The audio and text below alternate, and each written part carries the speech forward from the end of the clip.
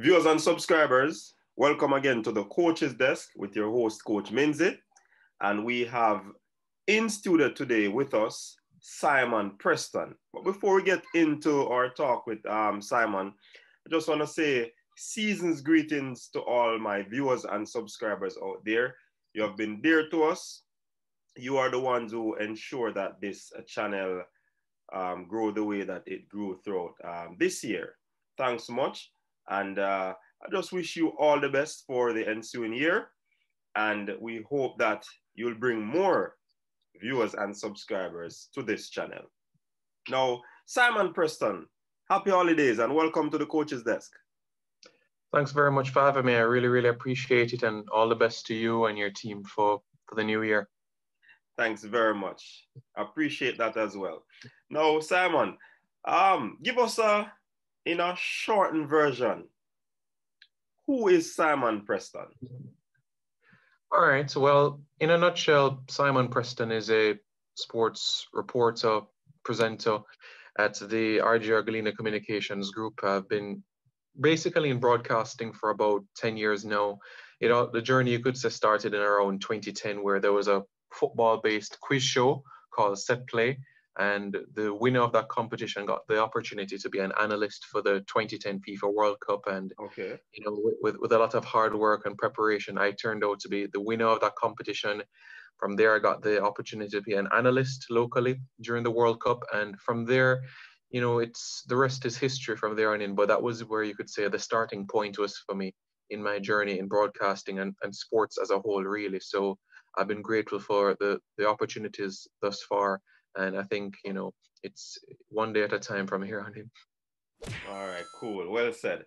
Now, which sports did you play in high school, and which high school was that? So I attended Hillel Academy High School, located in Northeast St. Andrew. I played football. I also did swimming. Those were the two sports that I played for my high school. In prep school, I also did a bit of basketball as well, but mainly football and swimming were the main sports that I did. I started out as a holding midfielder, central midfielder, and we got a new coach in former national player Fabian Davies, and he thought that my height would be a good advantage at centre half. So I spent the majority of my high school, you know, time as a central defender. And, you know, to this day, you know, normal kick around with friends and stuff, central defense is, you could say, my most natural position. So yeah, football for me has always been my love since I could start remembering things. All right, good. Now, what brought you into journalism? Because after attending Hillel Academy, you said, right? Then persons would probably think you would go into the medical field, into the field of law, and so forth. But what brought you into sports journalism? Well, you know, from that perspective, growing up, like I said, I've always had a passion and a desire for sports, but I never thought until I was around 15 or 16 that this would actually be my career path.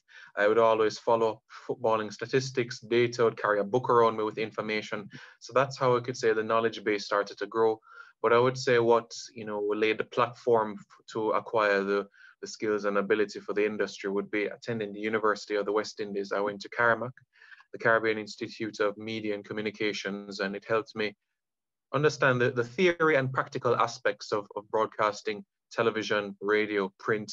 And I think with those elements, it helped me to apply the necessary skills and abilities to the industry that I am in today. And, you know, I've embraced everything really. I enjoy commentating a lot. I enjoy analysis, and I also enjoy presentation. Those are the three aspects that I enjoy the most in this industry as a whole. Cool. And, you know, of course, in any field that you are involved in, it's always good to have the accolades coming in. And you won the Prime Minister Youth Award some years ago. What was that feeling like? I must tell you, to this day, it's an honor. To be the recipient of such an award. I've always been grateful to be that recipient, to receive it at 19, a teenager at the time, and to be one of the youngest ever in my category in journalism to receive it. I'm still humbled and honored to this very day. At the same time, I'm grateful for the opportunities I received during my teenage years to be even in the front running for such an award. My opportunities, not only in broadcasting, but also with the Jamaica Football Federation as well, to scout players for the national team. So for me, it's just been an amazing journey. And with the recipient, it's certainly one of the most memorable so far in my journey. Did you say you're one of the scouts for the national team? Well, during the 2014 cycle, especially under the Captain Borrell-led era, I played a pivotal role in bringing in the UK-based players. So what I did essentially was to look at players in the Premier League and also the Championship that have Jamaican heritage that could fit in with what Coach Theodore Tapper-Whitmore was trying to achieve. So specifically, the likes of Naira Nosworthy, Adrian Mariappa, Joby McAnuff, Gareth McCleary, Jermaine Beckford, those in particular, and Daniel Gordon, those were the 6 players that I recommended and provided data and statistics towards the JFF. And from there, they reached out to the players' agents and got the passports for those players. Awesome. And you're doing a very, very good job there, Simon, because you seem so passionate about the national team. Sometimes I wonder if it's a case where you wanted to play for the team and you didn't get a chance to, or is it that you believe so much in the Reggae Boyz, or you wanted to coach, go into coaching, and that didn't work out? So you want to elaborate on that a little bit? Well, to be honest with you, coaching to me, it's not an area that I've thought about too much. And I enjoy the analysis of the game. I enjoy analyzing the strengths and weaknesses of the opposition. And for me, my philosophy is the best team should take the field. And we have this wonderful privilege in international football where we can call upon players in the diaspora, players who are born to Jamaican parents or grandparents. And I just feel, for me, even if it's 6 English born players on the field, if you have the ability and you have the commitment, then I have no issue with you being on the field whatsoever. Because what is the end goal at the end of the day?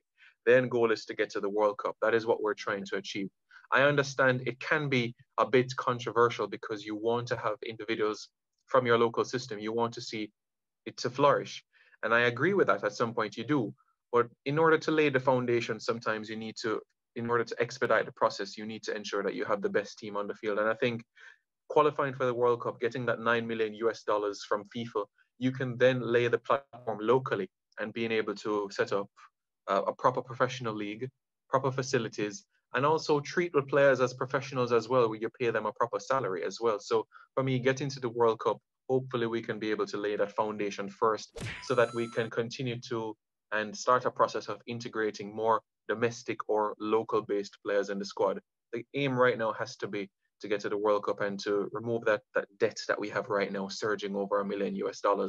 So for me, the passion is finding players from all across the globe that qualify for Jamaica, whether you're born in Germany, the Netherlands, England, all over. And, you know, I have a database where I track all the names of players. Certainly. And you are doing such an awesome job there, again, Simon. I can't overemphasize that. Are you still in that post with this administration in terms of getting players, watching players, analyzing and so forth, and make recommendations? I am not in the post. However, I have been asked, well, you could say I've been told by the hierarchy that if I have data, if I have statistics, then feel free to share with them or the coaching staff. And I have done so. So although I'm not in that capacity, I still have the leeway to email or share information of those individuals. I don't think there is anyone in that capacity right now. With the effects of the virus, there's been a lot of changes at the Jamaica Football Federation. So there's not a lot of, you know, positions that are filled, even though there are many that have to be. But at the same time, I still do my best to say, you know, there are players that are right now impressing and are on form. Right now, Ivan Toney is doing a wonderful job at Brentford, amongst many other players. And we just await to see players such as him that can start a process for a Jamaican passport. So by the time the Gold Cup and even qualifiers come around in September, then we will have all the players available in our pool. Definitely. And also, I've been taking a look on the Roof player there. He has been doing excellent over there in Scotland for Rangers. I mean, he has scored like 3 goals in 2 games so far. So he has been doing well too. So we'd hope that these players that are you are putting out there definitely will grab the attention of the management staff, that they will ensure that these players get on board, because the ultimate goal definitely is qualifying for the World Cup. Now, this passion that you have, Simon, it has brought you to conceptualize the Reggae Boyz commentary podcast. Mm-hmm. You know, Mm-hmm. and I do believe that you basically you're more about the Reggae Boyz than the administration. I'm not sure. You can correct me if I'm wrong, because I've never seen the administration do highlighting players and so forth. How did Yeah. this idea come about?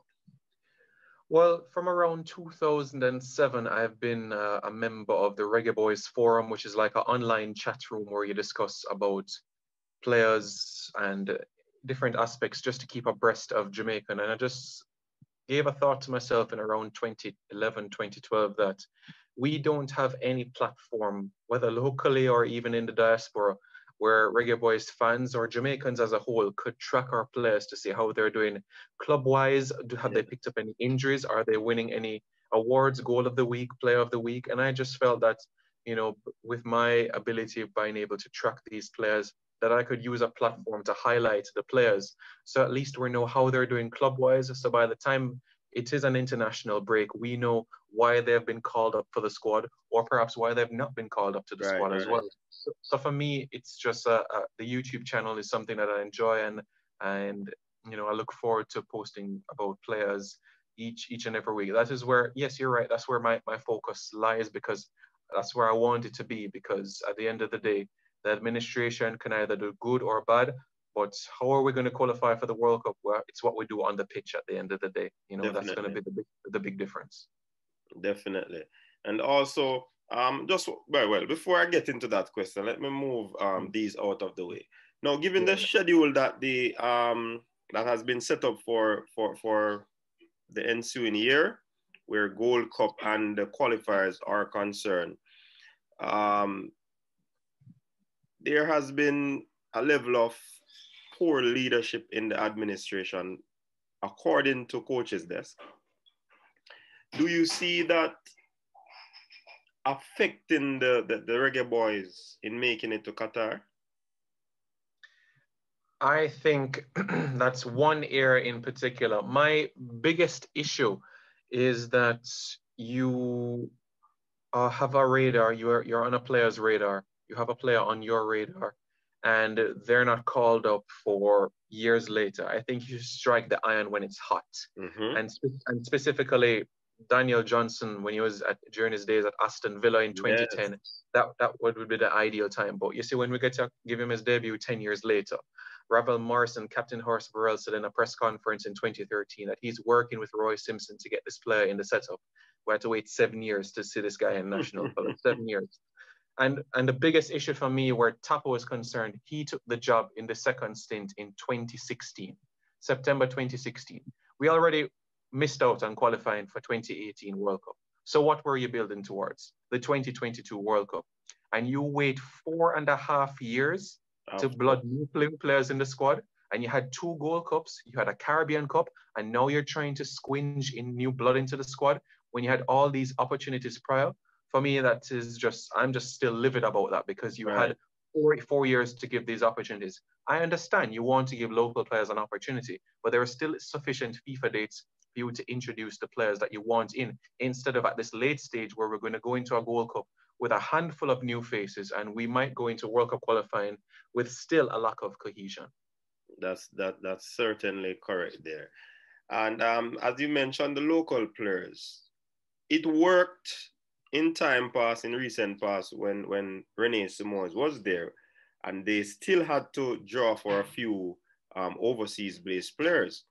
Now, with how football has transcend from the local borders, so to speak, it's very difficult for us to rely on a league that is below par to get players to qualify us for a world tournament. So I agree with you that the local based players aren't enough to assist us in qualifying for the World Cup. And of course, the debacle that is happening with our league right now is just mind-boggling.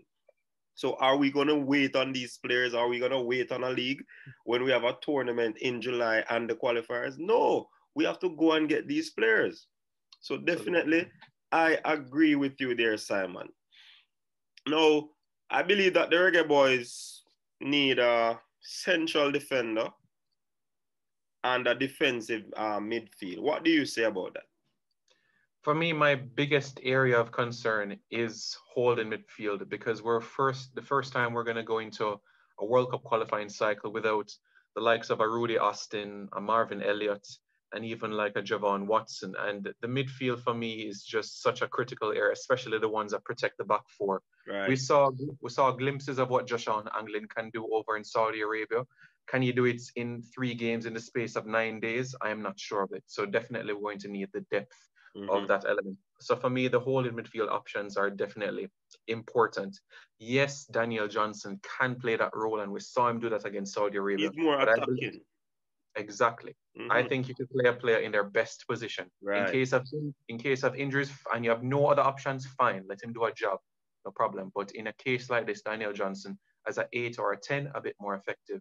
So where the holding midfield options, I would like to see Isaac Hayden from Newcastle, and where central defenses, I've tweeted in the past about Liam Moore, who has expedited the process for his Jamaican passport. So that's hopefully good. Early in the new year. Yeah, hopefully early in the new year, and England starts to open up a bit more, and the Jamaican High Commission opens in the new year. Hopefully by January or February, we can get that passport sorted for him. But this player, I've been tracking, Mason Holgate. Is a very useful. I believe that if we get Mason Holgate, he would have been the man, so to speak. So what are you having any information about this lad? Because from what I'm understanding is that he's waiting patiently for his opportunity to play for England. Yes, that is true. There was an interview where he did recently where the question was posed to him about Jamaica, and what he says for is that he's not ruling out the move, but his priority at that time was to break into the starting 11 for Everton, to not be a squad player, but to be a regular. I can understand that. Your club football is your bread and butter. I'm not ruling him out, but at the same time, I don't want this time next year to come and there's still a bit of indecision. I want committed players in the setup, and players that are not just going to come here to take a few selfies, put themselves in the Reggae Boyz jersey, get 1,000 likes, and just be a prima donna in the setup.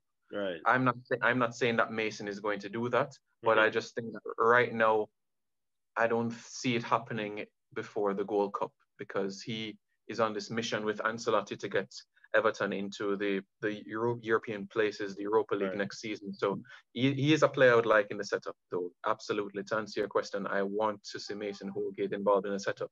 Do I see it happening? Not before the qualifiers, to be honest with you. I don't see it happening. Or probably another 10 years. There you go. Right there. All right. There's this one player also who did exceptionally well at the youth level, especially in our local schoolboy football league, in Tyreek McGee. I see glimpses of quality from that youngster, but in terms of his development, I don't see him as one that we need. So in other words, I don't see him as the quality. If we have a Ryan Johnson, if we have a Ravel Morrison, then if one of those players are out, and to put Tyreek McGee in, I think that will be lacking quality. What say you? I understand the doubts that you have in Tyreek McGee, because he's not getting any games in the first team. Again, yes.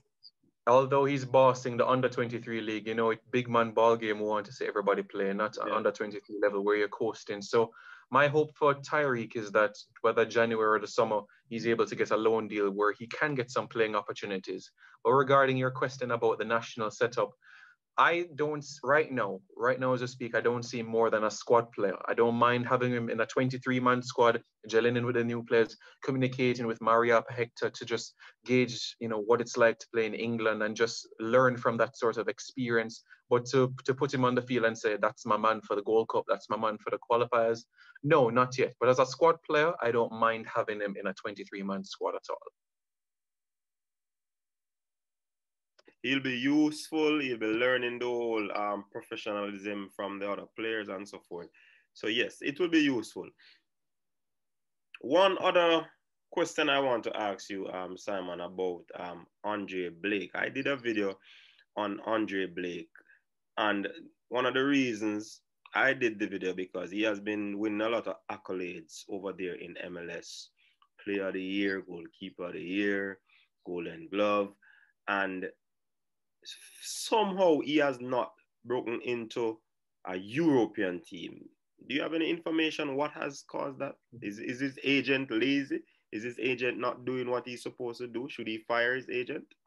The MLS is a funny league, boss, because like how you might play for Harbourview and Manchester United might want you. Manchester United would talk to Harbourview, but in MLS, they don't talk to Philadelphia Union. They'll talk to the league. They'll talk to MLS as a whole. So it's quite funny in that aspect. And it's not due to a lack of interest because specifically Crystal Palace has shown an interest in Blake, but the money that the MLS wants for Blake is more than what Crystal Palace is willing to pay. And that is the frustrating thing about it, yeah. Because Andre Blake is a generation Adidas player, franchise player for his club. So the MLS wants in excess of 10 million US for this player. And Crystal Palace is not willing to go above 8 million for this player. So it's again a scenario where one team wants this and another team wants that, and there's a breakdown of communication. What I've seen happen, though, is that Andre Blake signed a new contract with the Union. I think this could boost up his transfer value. Mm-hmm. And this might entice other clubs, and I think it will come to a point where the MLS will have to let him go. And I think he just turned 30 last month. Yes. So I think whether it's next year or the year after, I feel at some point he will be playing in Europe. So for him, and especially for us as Jamaican fans, it's going to call for a little bit more patience. But his ability right now, he could go anywhere in Europe he wants. Yeah, I think he's one of our best goalkeeper today. Yeah. Who has done the national colors. Yeah. Simon, it was interesting talking to you about the Reggae Boyz. There's a lot more that we could delve into, but I'm just going to have to cut it there, and I'm sure that you will be open to be here on the coach's desk another time. Is that absolutely? So? Definitely. Yes. I want to get you on record. Yeah, man, not a problem. No matter the topic, Gold Cup, qualifiers, squads, anything, no problem. Definitely. Definitely. We really appreciate that. We're really appreciating you taking time out of your holiday season to be here with us on Coach's Desk. We really appreciate it. Thank you again for allowing some of your viewers now to come over to view the Coach's Desk, you know what I mean? So before we go though, Simon, any final words that you want to share with us, our viewers and subscribers? Well, what I would want to say to all viewers or subscribers, we know that we had quite a difficult year, a challenging year, but just like all obstacles in life, once you're focused, you're driven, you can achieve anything you want in this world. Don't let anything stop you from achieving what you want to achieve. You want to open that business, you still can do it. You want to travel the world, you still can do it. Just keep the necessary protocols and precautions in place, and you'll go places in life. All right, well said, well said. And again, thank you. Enjoy the rest of your day. Enjoy the rest of the season. Be safe and continue to do what you're doing. All right, same to you, my friend. Thank you.